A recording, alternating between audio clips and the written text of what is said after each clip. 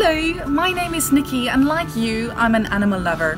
I'm also a volunteer for an organization which is very close to my heart, and that is Bont voor Dieren.